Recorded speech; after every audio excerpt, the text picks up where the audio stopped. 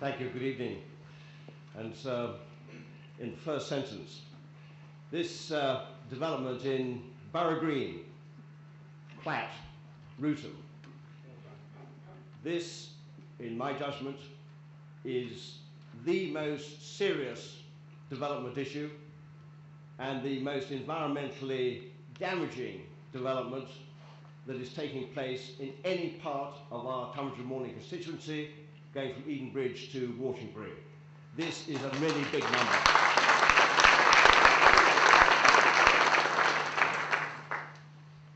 I'm just going to address three questions which may be helpful to you in the contributions you want to make from the floor.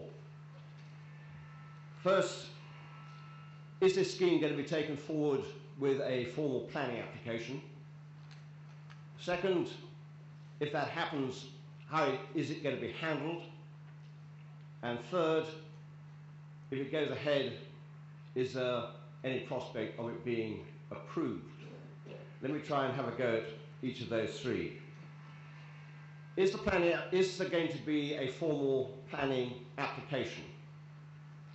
Well, I have the benefit of the advice from the Tonbridge Malling Borough Council's planning director, who of course are our planning authority here.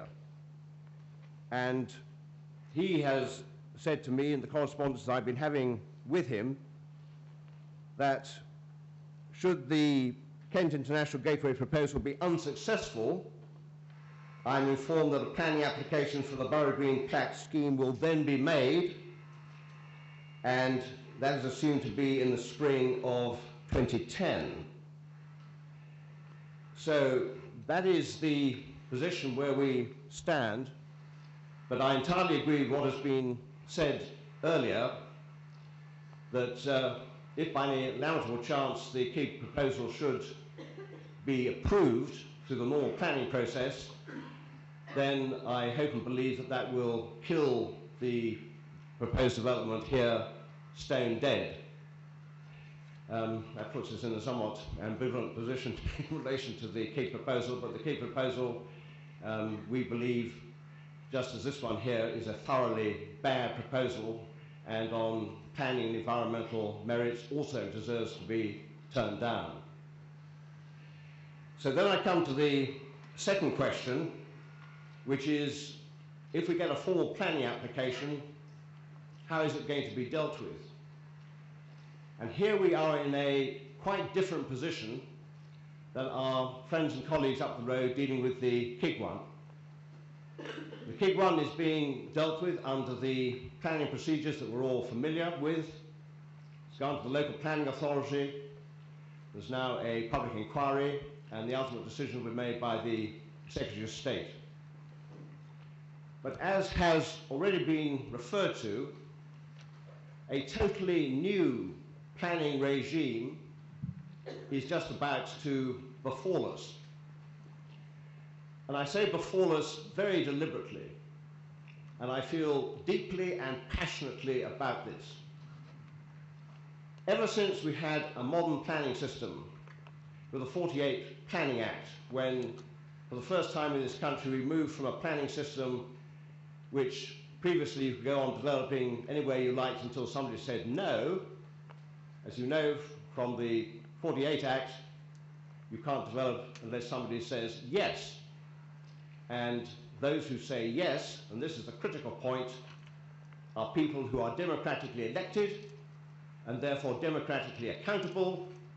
And if you like their decisions, you can go on voting for them. And if you don't like their decisions, you can vote them out.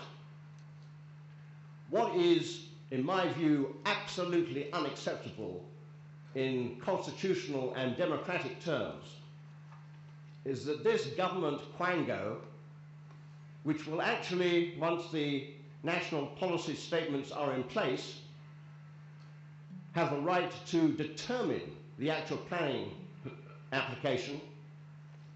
This is a body which is made up of people who are effectively bureaucrats.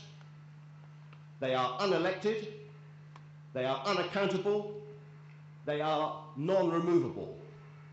And I believe that in issues such as planning, vitally affecting local communities, to strip away the centrepiece, which is democracy, is absolutely unacceptable.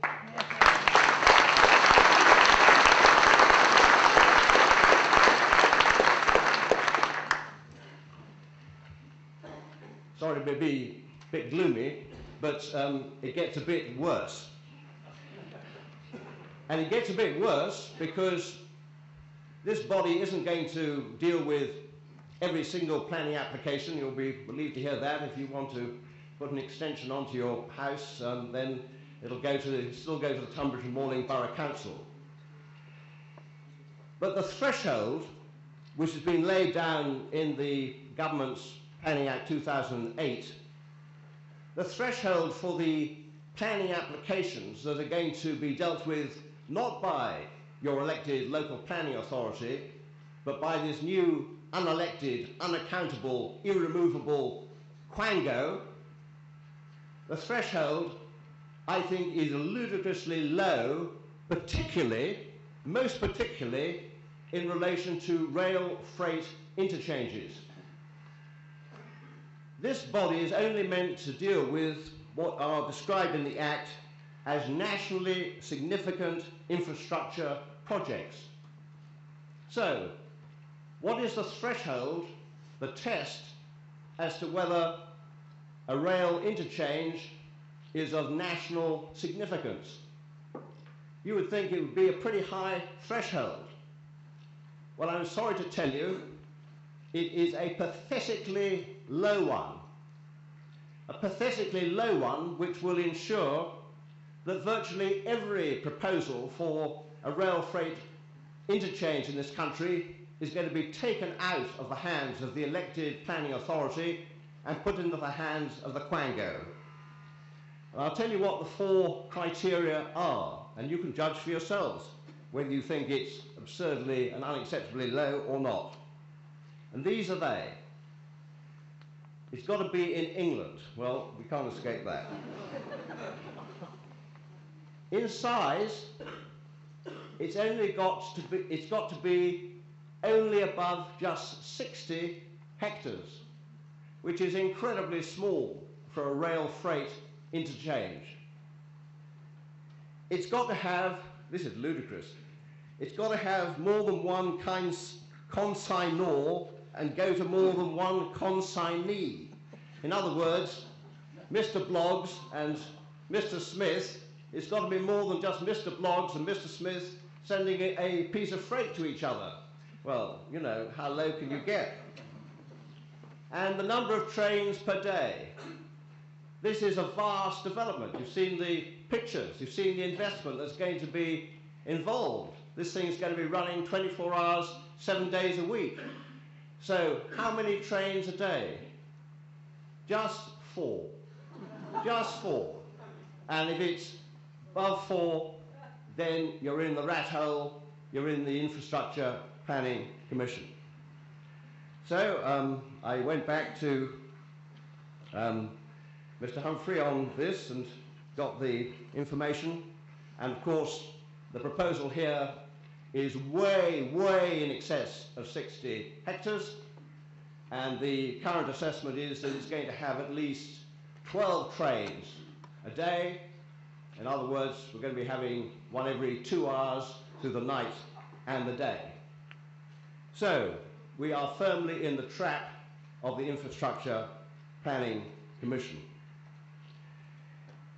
Then I went to the Secretary of State and I said, when is the Infrastructure Planning Commission going to be set up and running?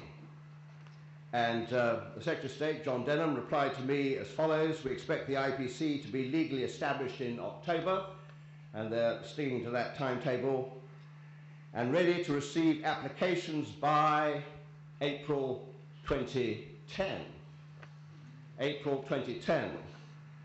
So this appalling new system is coming round the corner very quickly indeed.